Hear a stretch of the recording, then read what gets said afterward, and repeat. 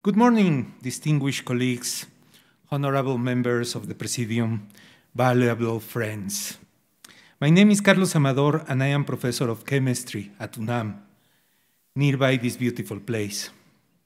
I am thankful, honored, and proud to have served as a scientist, academician in this saga, the Accelerated Materials Discovery Challenge. As a scientist, I have had to keep pace with the big leaguers you have heard about a few minutes ago.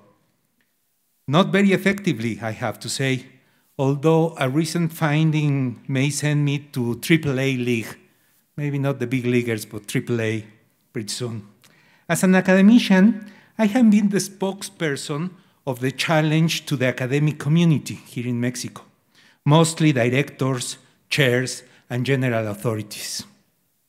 As I said, I am very proud of what we have accomplished with the presentation of this report. You see, in the big leagues, we could find the world leader of robotic organic synthesis, and via Alain's and Christine's magic, make him jump on the challenge bandwagon. And same thing with the other authors of this report.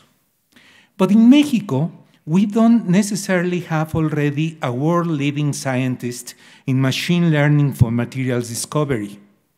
Now we have to convince our finest scientists, which are very good in what they do, to apply their abilities to make advance this saga. We have already started with young, ambitious, brilliant guys like Diego Solís and Carolina Zuriac. But in order to really become a powerhouse for materials discovery, we have to convince many more leading scientists to jump on the challenge bandwagon.